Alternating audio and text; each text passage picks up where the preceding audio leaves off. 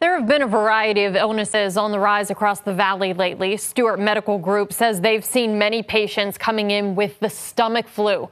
Norovirus is very contagious and has hit daycares hard. Children are then passing that virus to their parents and others. There have also been reports of strep throat, COVID, and sinus infections across the area as well. Physicians with Stewart Medical Group say washing your hands with warm water and soap is crucial.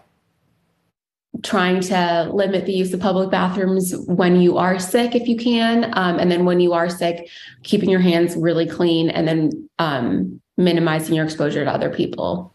Doctors say most of these viruses are spread through contact with an infected person.